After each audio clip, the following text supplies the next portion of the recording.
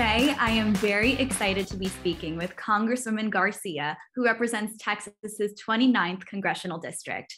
Representative Garcia serves on the Judiciary Committee and Financial Services Committee. Welcome, Representative Garcia. Thank you for speaking with me today.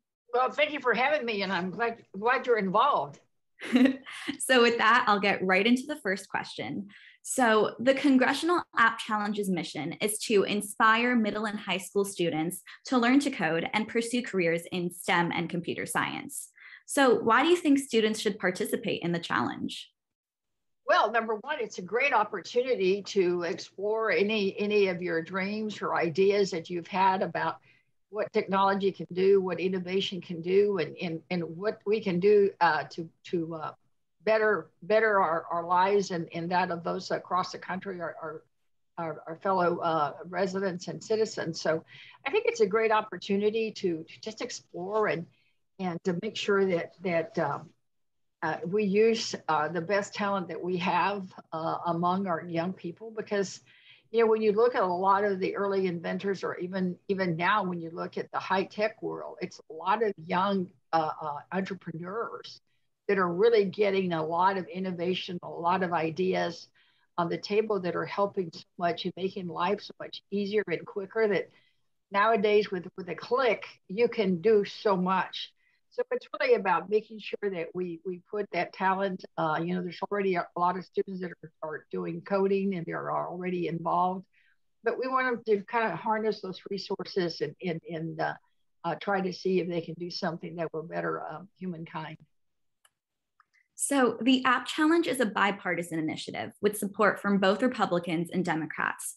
Why do you think members, regardless of their political affiliation, should host app challenges within their districts? Well, because innovation, technology, dreams, concepts, all of that is not red or blue, and it's not Republican or Democrat. It's about all of us together. And so I think it's important that an activity like this that supports young people, that supports innovation, that supports the growth of America and America's economy is good to have solid bipartisan support. And this program does. So I think it's exciting because they can really bring the best among our young people from throughout America. And we have students of all coding abilities participating in the challenge. What advice do you have for students who are interested in the challenge? Well, number one, thank you for your interest, because that's the first step. And that you're already coding, whether it's at the beginning level or at a higher tech level, that is just great. So just keep going. I always challenge students to just close their eyes and think and dream. And whatever it is that you can, try to, you could probably find an app or a way of making what you're doing about quicker and faster, more convenient, more accessible. So I think it's important for us to continue to do that. I know that last year, the group that worked from our district tried to find an app to tell people more about COVID.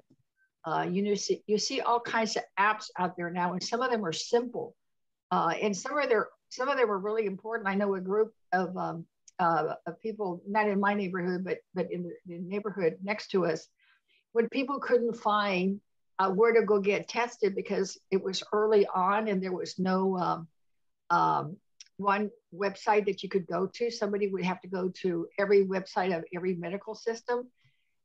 This guy apparently was, an engineer who was working from home, and he said, well, this doesn't work. So he put together just like a little app to kind of gather all that information. Then more people started using his app.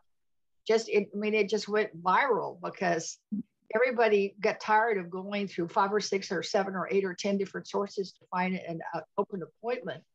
But if you went to his, he would tell you, whether or not there was something available and where. And then with a little map, kind of like tied to Google Maps, that could tell you how to get there. That's innovation. It's best when you're doing it for a way to make something accessible, something like the testing. And make it easier and more affordable for people, because you didn't have to waste your time. You didn't have to waste your gasoline going to a place and finding out that, well, guess what? There was no tests there available. So, there's a way to to innovate in a very, very positive way for the public good. And I think that's why members of Congress support it, and it's across the aisle. That's great. Now, you've been hosting the App Challenge since 2019. What is your favorite memory of interacting with the students who take part in the challenge? Well, first of all, I was just learning a little bit about it myself because, I've never seen myself as being very high tech, and I needed a lot of help with still a lot of things. I still rely a lot, even for my nieces and nephews, on some of the apps. That I remember going to New York, and I was having trouble with a ticket for a musical, and they do not give you tickets. And I was like, no, I don't want to leave Houston without knowing I have a ticket. So then my nephew said, but Aunt Shivi, you can do it because if you go through the wallet and you put it in there. And I said, well, I don't know anything about that. Well, I handed him my phone, and within 10 minutes, he had my ticket. He had it in this wallet. He told me how to do it, and I felt a lot better. So I think that's the kind of thing that's so important. And again, the memory I have that's just, again, I told the story, but the app that the team put together last time to tell people about COVID is so important. And frankly, I hope that now they put one together about why the shot is so important, because that's the next step that we're having challenges with, and we need an app like that in English and in Spanish, and where you can go get that shot. So I may have to circle back with them real soon and tell the staff to talk to them about we need the new updated app. We need the COVID .2 to make sure that we can get the word out to everybody. And that's when it really feels good, is when you're doing something that's for the public good, something where you're helping others and make it, like I said, either accessible or easier. And why do you think early intervention in STEM and computer science is so important? Well, because kids need to know they have options. They need to know they have options. And if we don't talk to them about STEM, we don't talk to them about math and science, and we don't talk to them about high tech or any technology opportunity, then they won't know about it. And, I grew up poor in South Texas, where I had very little access to much of anything, quite frankly. I usually relied on my sister, who was a teacher, who would get information from the counselor at her school to give me information. Kids shouldn't have to go through that. They should be able to have, someone guide them and give them all the options. Because I think we have a lot of untapped resources out there, because so many of our schools just seem to kind of track you into, well, these kids are doing good, they're going to be going to college. These may not be doing good, they're going to need to go to a trade school. And that's about it. They never really talk about, STEM and research and science. I know we're trying to do a lot better job here in the Houston area with specialized schools in those STEM courses, and we've changed things a little bit, but everybody needs to do it because it's a way for people to be more creative. And I think that we're making a lot of progress in that area, but we need to do a lot more. Mm-hmm. Now, the switch to online learning this past year revealed significant learning equity gaps across the nation. How do you think Congress should address these educational disparities? Well, I've been a real proponent, and I'm meeting with my school superintendent. It's a new person in here in Houston.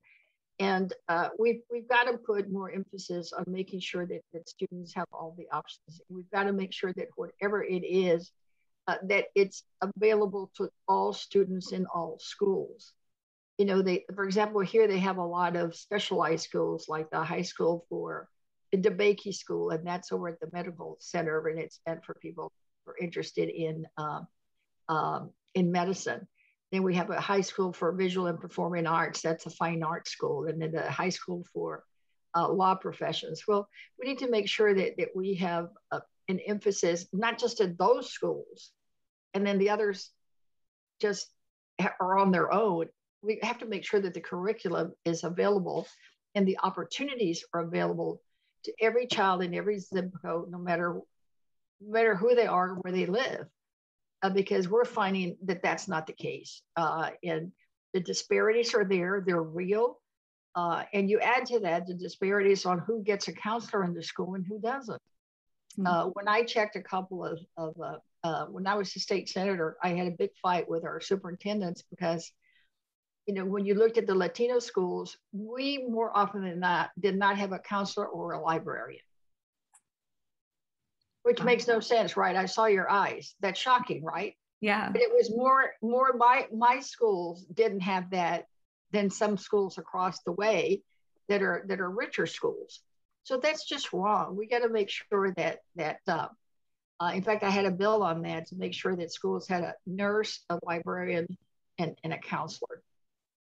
But they don't want to be mandated to do that. They want to be able to have flexibility. And what does that result in? That we don't get it. So those are things that we still need to continue to work on to make sure that every high school, every middle school, because the intervention needs to start early, but we need to start offering these programs at middle school so that we can expose the kids to everything and all the opportunities that they have, and let them choose what they want to do and pursue. Don't funnel them in one direction. Yeah. Now, is there a piece of technology that you can't live without? Well, I always used to tease my nieces and nephews that, why do you always have your cell phone? It's like, is that your third ear or what? And now I can't live without my Apple Watch because, ever since I got it, it's almost like a dream for me to be able to have what we used to call, and you probably don't know the cartoon character, but there was a comic strip character called Dick Tracy.